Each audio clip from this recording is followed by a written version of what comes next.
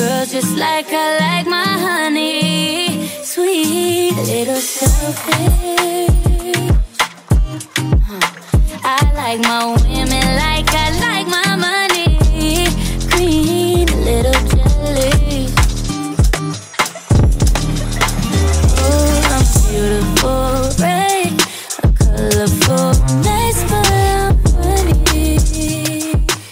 What's up guys, welcome back to my channel. If you're new here, welcome. My name is Leizel and today's video is of course going to be a tutorial on this look right here, which I can't stop staring at it, especially the foiled shadow on the lids. Like, do you guys see what I'm seeing right now? Because I'm obsessed. When I sat down to film this video, I knew that I really wanted to do like a drugstore affordable makeup tutorial, but I wanted it to be super glam, and I also wanted to incorporate the color of olive, which if you know me, I really like my neutrals. I like black, white, nude, and then I like olive. I don't know, I just feel like it really complements my skin tone nicely, and on my eyes, like, I'm obsessed. If you guys want to see how I did it, keep on watching, because it is, as I said, a drugstore slash affordable makeup tutorial. If you do enjoy it, don't forget to give it a thumbs up, and if you're new, you know what to do. Join the crew by hitting the little red subscribe button down below, as well as the notification bell, so you can stay updated with all the videos I post. By hitting that bell, you just get notified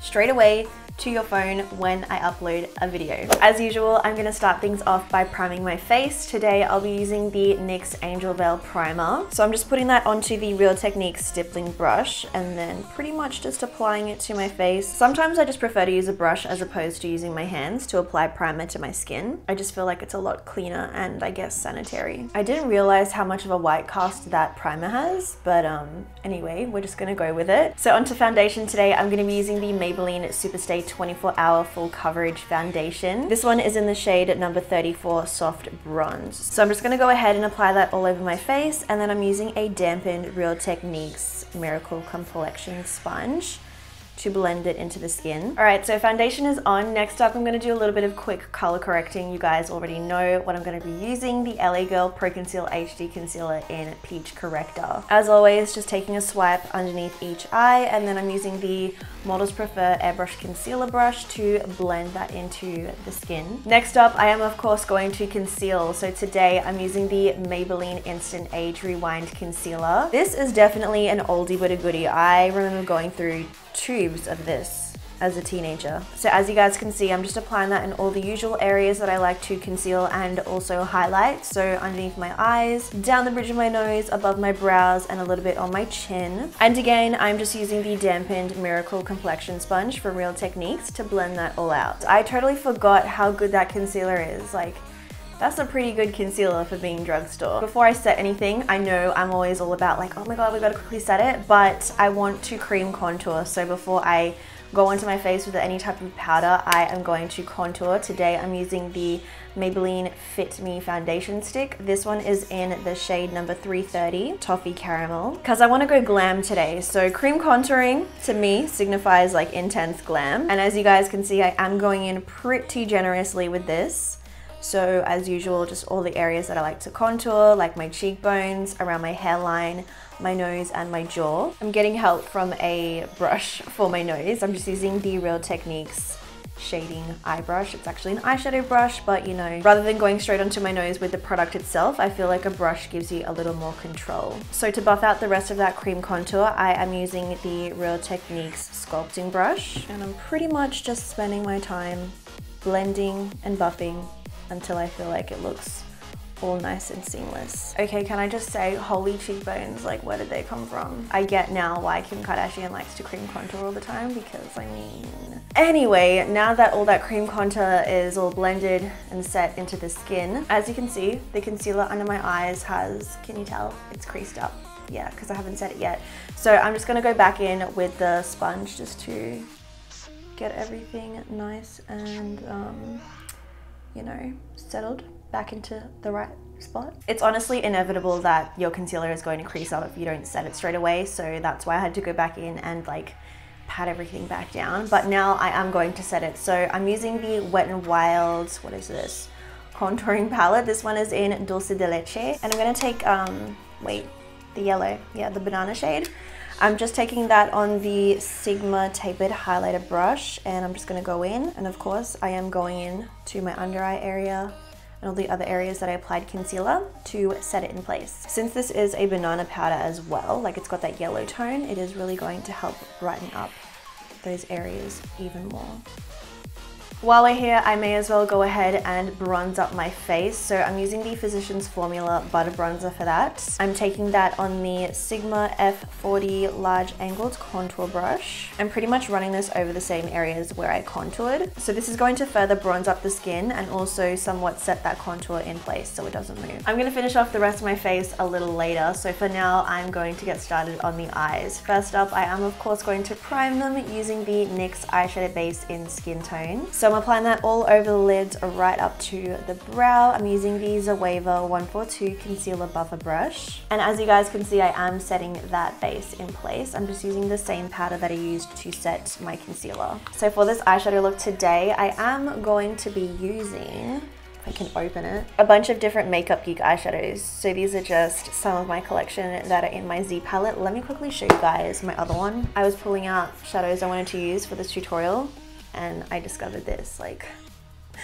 so sad. And I really wanted to use that color too, which sucks, but yeah. Anyways, like I was saying, I am going to be using all Makeup Geek eyeshadows for this look, and I'm going to be starting out with this one for the crease as my transition shade. This is Tiki Hut. So I'm taking that on the Zoeva 221 Luxe Soft Crease Brush, and I'm just going to go ahead and buff that into my crease and blend it out as I go. As I said, this is going to be my initial transitional crease shade. So as you can see, I'm just running that back and forth through my crease all the way from the inner corner to the outer corner of my eyes, blending and smoking it out as I go. While I'm here, I am also going to run that shadow along my bottom lash line and smoke it out. So this time I'm using the Zoeva 230 Luxe Pencil Brush because I do like to mimic what's going on the crease along my bottom lash line. And as you can see, I'm somewhat connecting it up to that outer corner of the eye as well. So next up, I am going to go into this shadow called Cocoa Bear, and I'm using the Zoeva 228 Luxe Crease Brush to apply that to pretty much the same area that I applied Tiki Hut, but I'm not going to smoke it out as much as I did with that first shade. So this is really going to help define the eye and add some depth to it. And once again, I am going right along the bottom lash line with that shadow as well, using the same Zoeva 230 Luxe Pencil Brush, just keeping it a little closer to the lash line this time to help define the eye even more. So next up, I am going to go in and apply a darker shadow to the outer corners of my eyes, and I'll be using this one today. This is called Butter Bing, and as you can see, it's like a dark chocolate brown with gold shimmering reflex throughout it. So I'm just taking that on the Zoeva 227 Luxe Soft Definer, and I'm starting on the outer corner of my eyes, dragging it inwards towards the center of the lid, but I'm really concentrating on keeping it on that outer third of the lid space. Okay, so for the most part, that dark shadow is down. It's not super neat, but that's okay. I'm just going to go in and just take the blending brushes that I used previously, just to blend at that edge. Just a little bit. It doesn't have to be perfect just yet because we still need to go in and apply the Poppin' Lid shade, which I'll show you which one I'm going to use in just a sec. So we're going to be using this baby today. This is one of Makeup Geek's foiled eyeshadows in the shade Venom. Let me just quickly show you before I apply it onto my lids, like the intensity of this foiled shadow. So I have nothing on my fingers, and then look at this. Ready? Do you see that? I'm about to put that on my eyes. So as you can see, these foiled eyeshadows, they are something intense. So I'm taking that on the Zoeva 232 Luxe Classic Shader. And just to make it even more poppin', I have sprayed my brush with some facial spray. You can use Fix Plus, whatever. I just use the Mario Badescu facial spray. And that is really going to help with packing the color onto the lid, making it super intense and give it that extra poppin' foiled look. So initially I'm just packing this onto the lid and blending it into the crease a little, as well as into that outer corner color, which, mind you, I will be going back in with previous brushes that I've used to blend everything in place, but initially we just want to get that color packed onto the lid nice and intensely. So that's looking super intense and I'm really into it, but I feel like I want to add something more to it. So I'm going to go into this foiled shadow. I can't even talk properly. Yes, this is another foiled shadow in the shade Take Two. I'm just gonna add this more so on the inner corner of the lids, like on that first third, just to kind of add a little something to it. I mean, it's barely even a difference, but it has more of a gold undertone to it, this shade. So I feel like it brings like a nice transition between the two. Yeah, I feel like that looks a lot better. It kind of adds a little more depth and definition to the eyes, and I like the kind of golden undertone that it gives as well. All right, so now that all of the shadows are on my lid, as you can see, it's looking very intense in the crease with that harsh line that's going on. So what I'm gonna do is go back in with the brush that I used to apply the second crease shade, and I'm just gonna go in and pretty much just sit here and blend till I'm happy with the way that it looks. I mean, you definitely could leave it as it was, but for me, I don't know, I prefer for it to be a little more blended.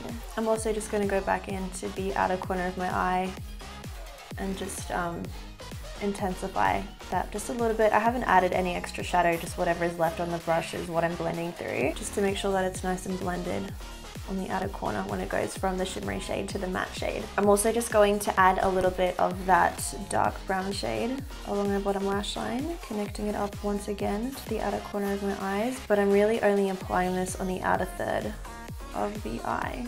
For the inner corners and brow bone, I am going to go in with the highlighter that I'll be using today. This is the Maybelline Master Chrome Highlighter in Molten Gold, and I'm using the Zoeva 238 Luxe Precise Shader to apply this to those areas. Next up, I'm just giving my lashes a curl, and then I'm going in with mascara. I'll be using the L'Oreal Paradise Ecstatic mascara. Just applying a heavier coat to my bottom lashes and going lighter on the top, because you already know that I'm going to be going in with falsies for this look. Alrighty, so for falsies today, I am going to be going in with these ones. These are by Vegas Nay in collaboration with Allure in the style Shining Star. As you can see, pretty wispy, but like not too intense, which lately I've been really into the wispy yet toned down lash. Like, I don't want something that's going to overtake the eye and cover up all this work that I've done. So I'm going to be going on with these today. I'm just using a Revlon lash adhesive to apply those. And as you can see, I mean, they're pretty wispy,